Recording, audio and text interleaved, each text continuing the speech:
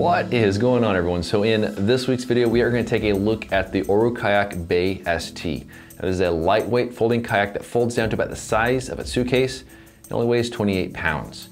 Now, as a matter of full disclosure, I received this kayak in exchange for some video work that I've done with ORU Kayak, and they've been an outstanding company to work with. Their emphasis the whole way through has been to produce truthful and honest content, and I really do appreciate that. Before they reached out to me, I was actually already considering buying two of these kayaks. I'd already done some research on them, and I was looking to buy two of them, one for myself and one for my wife, so the timing couldn't have been any better. This is a really cool product, and I wouldn't have agreed to do this video if I didn't think it was a really cool product. So that all being said, let's go ahead and take a look at the ORU Kayak Bay ST.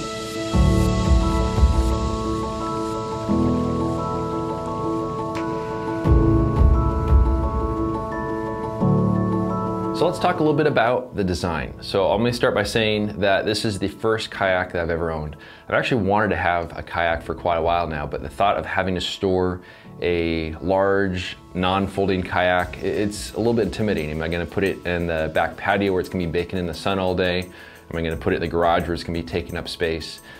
So the thought of a folding kayak is much more attractive because it just makes it so much easier to transport it, as well as storing it when you're not using it. That is kind of one of the cool things about this design. So when the Bay ST is fully set up, it's going to measure 12 feet in length, so it's a pretty good sized kayak.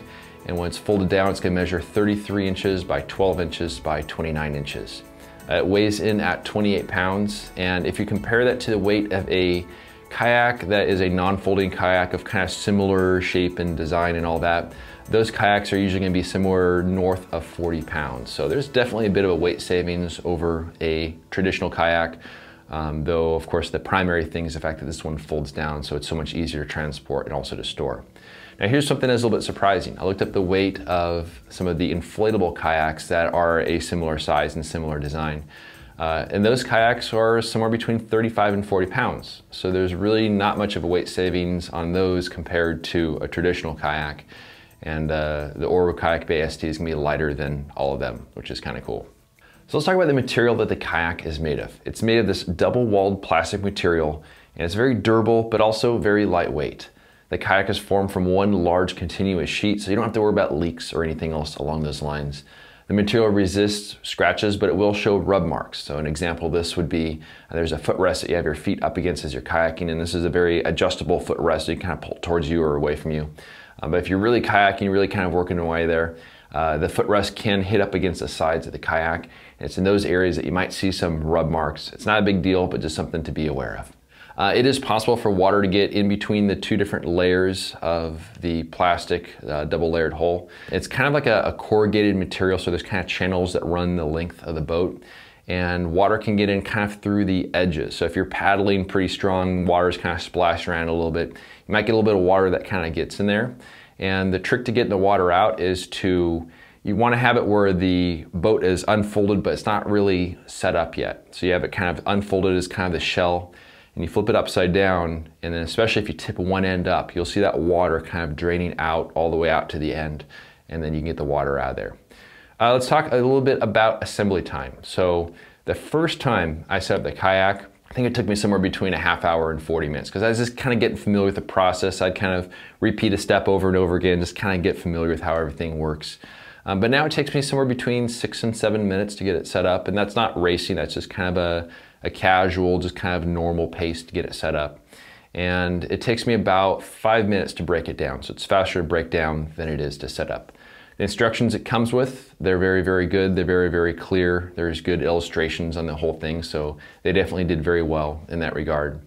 So let's talk about storage space. So that's one of the cool things about this folding design. It opens along the top edge, and it gives you a lot of storage space. So if you think about a traditional hard shell kayak, the very front and the very back of the kayak, it's gonna be kind of hard to store stuff in there as it kind of tapers down and trying to reach down in there and grab all the stuff that's in there. But in the case of this kayak, it opens along the top edge. So you actually have three really good storage areas. You have in the very front of the kayak, kind of forward of that first bulkhead, you have the area back behind the seat, and then the area behind the bulkhead in the very back of the kayak. The largest area to store stuff is gonna be right back behind your seat. But when you combine that with the very front and the very back of the boat, it's a lot of storage, and it's actually pretty easy to get the stuff The only catch is that you can't access any of that stuff when you're actually out on the water. You have to have it on land so you can kind of quickly open it up and get to the stuff that's in there. So this is really good if you're, hauling stuff with you. If you're gonna go on a paddle trip where you wanna have, your food, your shelter, all the other stuff that you need, you can have that packed away in there. You can actually carry quite a bit of stuff. As far as stuff that you have access to while you're actually paddling, that's going to be kind of in the area where you're going to be sitting. So there's areas kind of off the side of your legs. You can put some kind of small things down in there. But primarily, if you're going to be carrying like a small camera or something with you, you can either kind of stash it between your legs, or there's some webbing kind of across the front. You can kind of put stuff on underneath there or kind of attach it to there. So it's actually pretty cool design as far as hauling stuff, but definitely as far as accessing equipment, it's gonna be kind of what you have immediately around you. So let's talk a little bit about stability. So the first time I took this kayak out into the water, kind of pushed off from the beach, I was free floating out there in the water. I did a little bit of this where I'm just kind of wiggling around a little bit, trying to catch my balance. And it did take a little getting used to. I think part of that's because it is a fairly lightweight kayak, and also it's a pretty slim and sleek kayak, so it takes a little bit of core strength in order to kind of keep you balanced. It took me about 5 minutes, and I sort of got the hang of it, and now it's just kind of a piece of cake. But one of the reasons why I wanted to get a kayak was sort of for the fitness aspects of it. And I think the fact that it is such a lightweight kayak, and the fact that you have to kind of actively steer it, I think that really does help sort of add to the core workout. Along those same lines, let's talk about tracking. So if I get a little bit of momentum here, basically if I want the kayak to sort of stay pointed in the same direction, it definitely helps if I get a little bit of speed, but I do actively have to steer it with every single paddle to sort of keep it pointed at my destination off in the distance. And it does work out very well, but again, it does sort of add to the core workout. And the moment you stop actively steering it, it does have a tendency to drift a little bit. And this is especially if you have any wind or waves or anything along those lines. If you want to keep it pointing in a straight direction, you really need to just kind of keep steering with every single paddle in order to get there. Another thing is speed. So I don't necessarily think that a lot of people are going to be buying a folding kayak with speed in mind. But that being said, I was kind of curious how fast this kayak can go. So I do have a GPS right there, which is strapped to the front of my boat. And let's just do a little sprint here and see what I can do.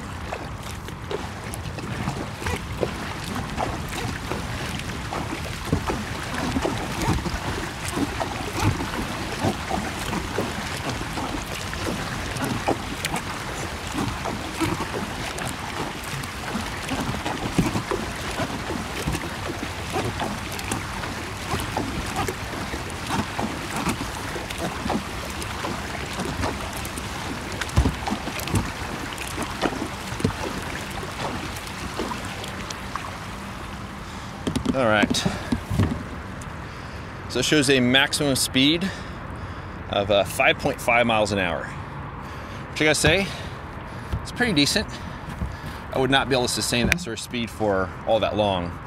And certainly if there was wind or waves or anything else along those lines, it would also add to the effort. My wake is catching up to me right now and kind of move me around a little bit here. It was fun. It was really fun. So before I wrap up this review, I just kind of want to talk about the pros and the cons of the design, as well as kind of who this kayak is going to be best suited for. So on the pros side of things, so it's very lightweight and compact, which is an obvious plus. This makes it easy to transport both in a vehicle as well as if you're carrying it from your vehicle, out to the water. So really, really nice how kind of light and compact it is. It's also very easy to store, and for me this is huge because it means I don't have a kayak sitting out in the back patio kind of baking in the sun all year round, or I don't have it kind of standing up on end kind of in the corner of the garage where the spider likes to hang out just waiting for an earthquake to knock it over. So the fact that it stores down really compact is really nice. I can throw it in a closet and it's not gonna, it just doesn't get in the way, which is pretty awesome. You have excellent amount of storage space within the kayak itself. So if you're going on a paddle trip somewhere, you can put a lot of gear in there, shelter, food, water, everything else you need. Just keep in mind that you really can't access that gear unless you're on land. You have a little bit of limited space as far as what you have access to when you're actually out paddling on the water. The folding design is very easy to clean and dry, which is very nice. There really aren't any areas that you can't get to.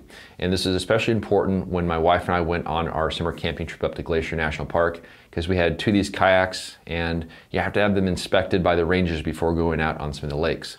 So I was able to kind of open them up on the ground, and the rangers can see every square inch of it inside, outside, and was able to verify that it was all clean, dry, and there's no aquatic hitchhikers that would contaminate the lakes up there. It's definitely a conversation starter. So there's been many times when I've been setting up this kayak where people will see it, they'll ask questions about it. Either they've seen it online before, but they haven't seen it in person yet, or they didn't even know that this sort of product even existed, but you'll definitely have some fun conversations with a lot of people. The design of it being so lightweight is most ideal for use in very calm conditions, really without a lot of wind, without a lot of waves. It's so much more enjoyable in those conditions. I think it's really just because the kayak is so lightweight. And so definitely that's when I prefer to use it. I'll go down to the bay kind of in the morning when the water is nice and glassy and calm. So ideal for calm water sort of activities. It's very maneuverable because it is so lightweight. So you can turn pretty fast, you can accelerate pretty fast, you can stop pretty fast. So that's one of the things that's really fun about it. And also, I think it's pretty ideal for people that are looking to buy it for fitness. Just because it's so much easier to bring with you, but also since it is a very lightweight kayak and since you do have to balance it a little bit more, it does kind of help work the core a little bit in addition to the arms and shoulders and everything else. So on the con side, so it doesn't actively track very well, which means as you're paddling it, you actively have to kind of steer it with each stroke of the paddle. And this might become a little bit of a burden if you're trying to go a very large distance, especially if the water isn't super calm and isn't super glassy, so over kind of open water. But if you're going to use it for fitness, like how I'm using it, the fact that it doesn't actively track well kind of adds to the core workout. So that can also be kind of a plus for some people like myself. And because it is so lightweight, it's definitely more sensitive to wind and to waves than a heavier kayak would be. So definitely something to keep in mind, and definitely want to kind of use it in sort of sheltered water. I found that the seat cushion is very comfortable at first, but after about an hour and a half, you're gonna wish you had something a little bit more cushier. But usually if I'm out kayaking, I'll be out there for maybe an hour to hour and a half at max anyways. So really not a big issue for me. But if you were going on a paddling trip somewhere where you're out there for hours and hours and hours at a time, you might look into some ways of making that a little bit more comfortable. Now let's talk about price. So this kayak comes in at just under $1,600. So it is not an inexpensive kayak, though it does solve a lot of the problems that most kayaks have. So you have to kind of factor that in and see if it's kind of worth it for you. Though if you like the idea of a folding kayak and you don't really have $1,600 to spend on the kayak, you might want to check out a Kickstarter right now that ORU Kayak has going on. They have a new model out. It's a little bit smaller. It's a little bit lighter, kind of folds down a little bit more. It's called the Inlet, and check that out. There'll be a link down below to their Kickstarter. So it's kind of cool, all the different models that they have. And if you're interested in purchasing a kayak from ORU Kayak, whether it's the Bay ST or some of the other models that they have, you'll find that down below in the description, there is a link with a promo code down there where they'll save you 10%. But I do want to thank everyone for watching, and we'll see you around next week.